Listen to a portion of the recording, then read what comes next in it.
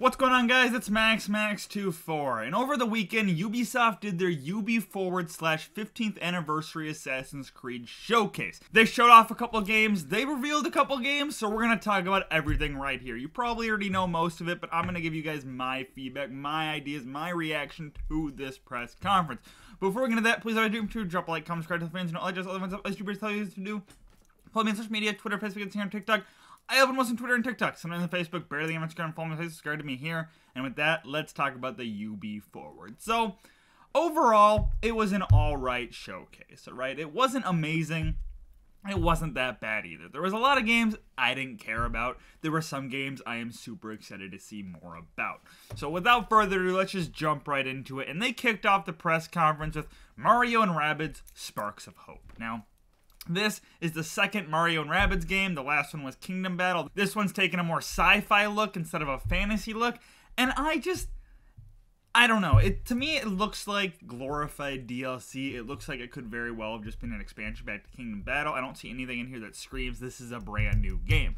Now, maybe I'm wrong when it comes out. Maybe I'm not. I also don't see a lot of fanfare, a lot of hype around this title because it comes out in October, apparently. So, I don't even know that. But yeah, it's more Mario & Rabbids. The turn-based combat, everything that you come to expect from the first one is here in this one.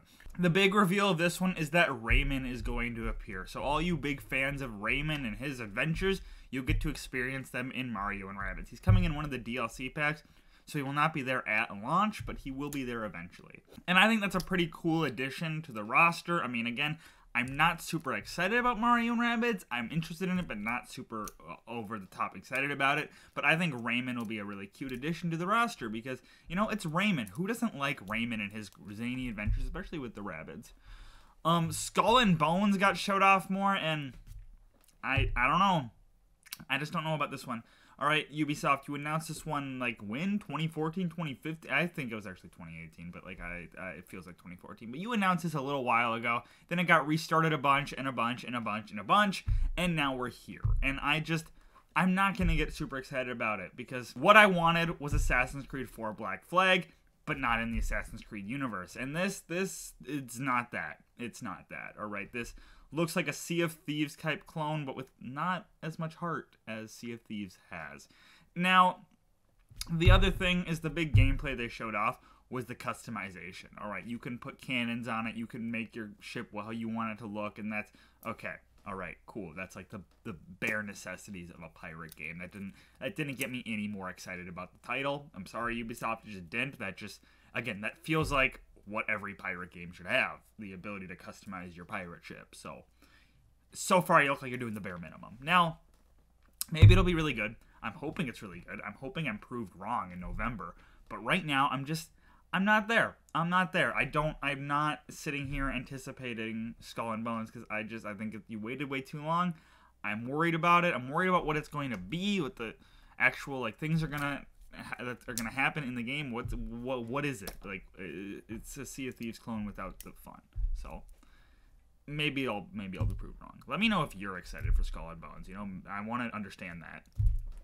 Riders Republic is getting a season 4. I don't play Riders Republic, so I'm just gonna move on right past that one because it's not a game that interests me. I don't care about downhill skiing. I mean, not downhill skiing, downhill biking. See, I don't even know what the game is about. I just don't care. The Division 2 is getting more content. The Division 2 has been a pretty successful game for Ubisoft, which is surprising because the Division 1 was kind of cut early. You know, they kind of moved on to the Division 2 quickly because they kind of messed up with the first one. But this one's been pretty successful for them, and I've enjoyed it, alright? I haven't jumped on this year. I played a lot last year. I played some when it first launched, but I've not jumped on with these new seasons, the like remix seasons / new content. But yeah, they're doing a season 10 and a season 11 with new outfits, new story, new stuff, and they're planning a 5th year of content. So that shows you right there that Division 2 is definitely a success for Ubisoft, and they definitely want to focus on it. And they're probably making a Division 3 at the same time, and I'm excited to see where the Division series goes because, again, I enjoy it. Is it the best game in the world? No. But are they fun? Yeah, they're fun. I mean, post-apocalypse, you know, the mechanics are fun. The Dark Zone's really fun. Speaking of the Dark Zone, the Division Heartland is a new Division game, a new free-to-play, standalone game in the Division universe that was announced. Now, it was leaked beforehand, just like pretty much everything in this Ubiforward was leaked beforehand, but it's going to be a PvE type game. So it feels like it's gonna be like the Dark Zone. It's gonna be a Division game. It's gonna be, you know, everything you expect, and it's free to play. We don't really have much gameplay. We have no release date. I mean, I think free to play is probably the best direction that the Division series can take, because the $60 to $70 asking price is kind of rough for people trying to enter the franchise for the first time. So this will probably be a really good jumping off point for people to then go get Division 2, Division 3, you know, stuff like that. And I think it could be a decent time, all right, taking us out of the big cities of Division 1 and Division 2 and putting us into Heartland, US, into this fictional town. That'd be interesting. I think it's fictional. I think Silver Creek, is that fictional? Maybe it's not fictional. I don't know. But I've heard rumors it's going to be a lot like Escape from Tarkov, which I've never played. So this will be my experience with that gameplay, with that type of gameplay, because I'm definitely going to play it because I like the Division. More Division news. The Division Resurgence is coming. That's cool. Not going to play this one. It's a mobile game. It's a mobile game. Yep, you guessed right. You know, mobile games are the future. That is where the developers can make most of their money. So we're going to be seeing more and more video games on mobile as time progresses. That's just the way it is. Now, I'm fine if that doesn't do a disservice to the console and PC type games. You know, if they still make those, but also want to do the mobile games, I'm fine. But if mobile games start taking priority, then I'm going to be a little worried. But the Division Resurgence is the Division. It's a multiplayer Division game. Set in the world of Division. They're gonna be they're doing like Dark Zone stuff and stuff. I'm not gonna play it, but if you're in a mobile game, if you want to play a mobile Division, then there you go. They're also talking about another big mobile game they're coming out with, Rainbow Six Mobile. It's Rainbow Six Siege, but on mobile. Rainbow Six Siege was pretty big for them. I think it's probably fallen off recently.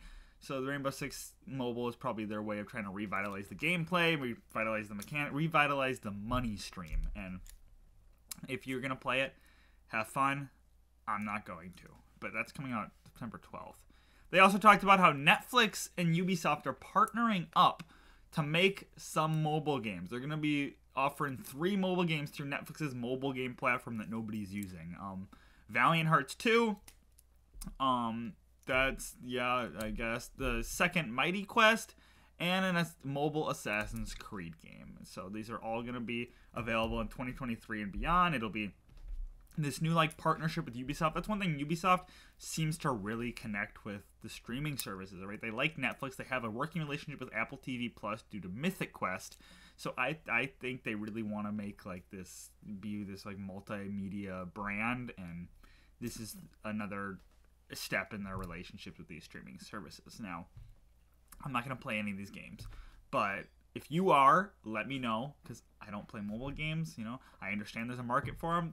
I'm not that market. They also talked about Mythic Quest, like I just mentioned. Mythic Quest, Apple TV Plus, and Ubisoft work together on that. I think Ubisoft is like one of the producers on it. Season 3, it's coming out. So I really enjoy that show. I think it's really fun. I think it's really funny. I think you should go watch it, especially if you like video games. But I'm excited for season 3.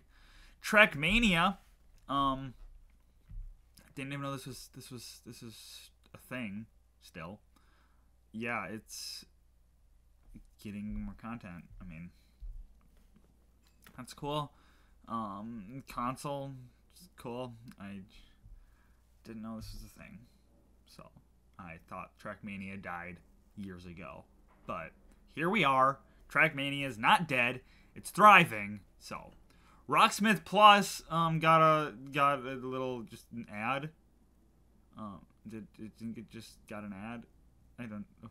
Is there any new information about it? Because they announced Rocksmith Plus last year. I don't think there was any new information about it. Just I think you can like try it for free right now or something. But okay, thanks Ubisoft. Thanks. That's looks cool. Looked the same as it did last year because it's been out for a year. But that's cool. Good job, Ubisoft. Just Dance 2023. That's also coming. So that's a surprise. You know, that's just as surprising as when a new Madden's announced. I mean, oh my gosh, they're doing a Just Dance this year. Like, who would have thought? Who would have seen that coming? Okay, thanks Ubisoft. Thank you. We're moving on.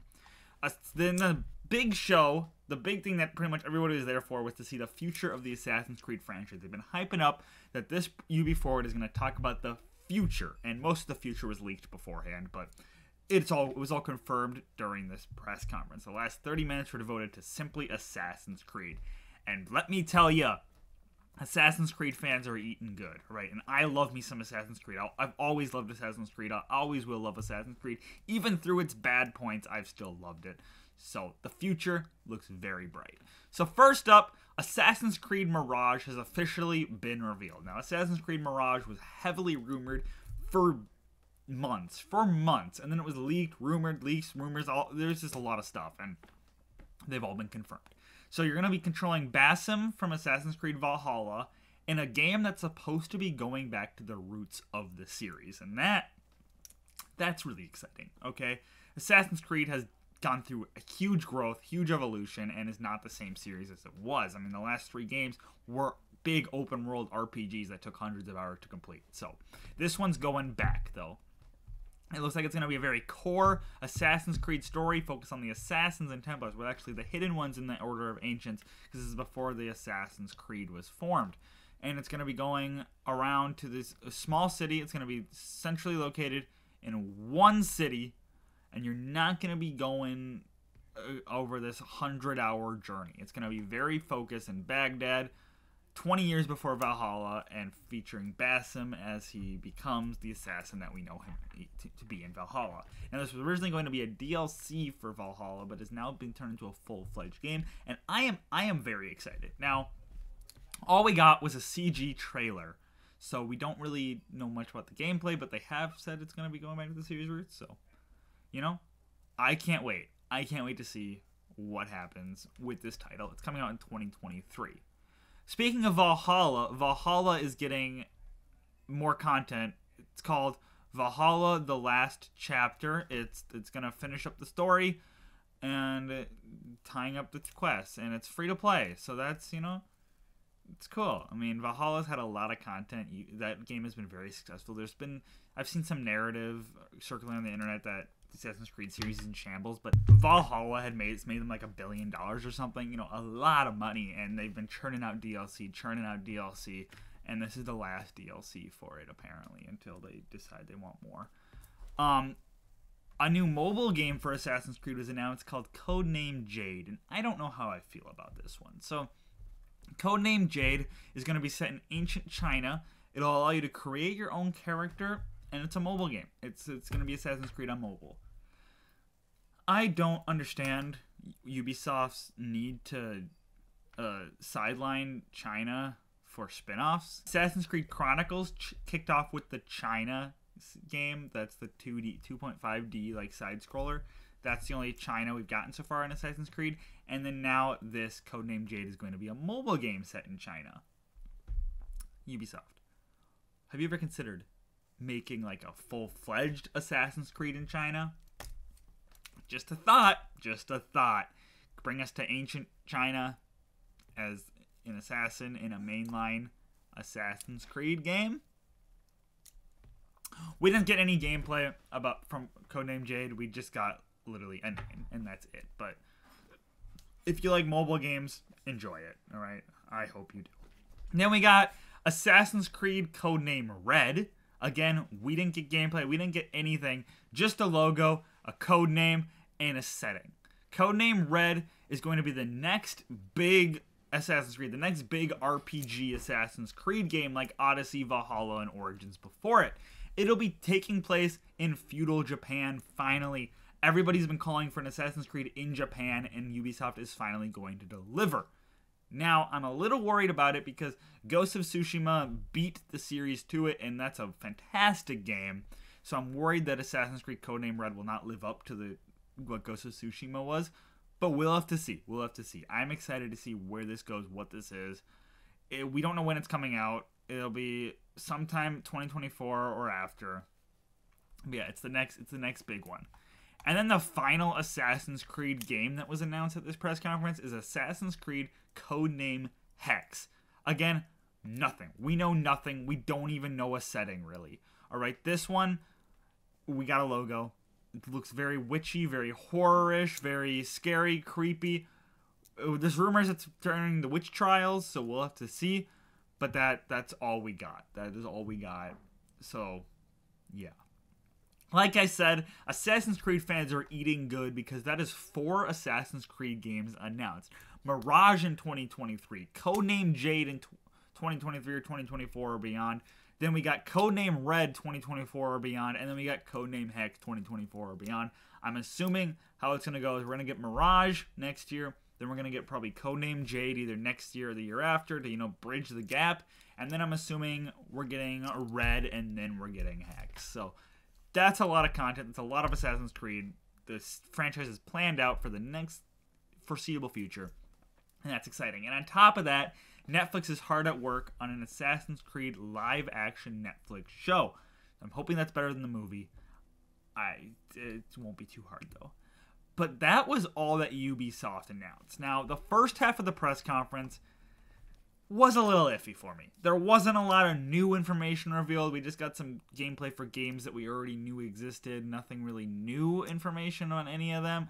And I think the only big announcements were like Just Dance, which we know that was coming. That's not a surprise, Ubisoft. The big stuff was saved for the end. That last 30 minutes was great. As an Assassin's Creed fan, that was fantastic.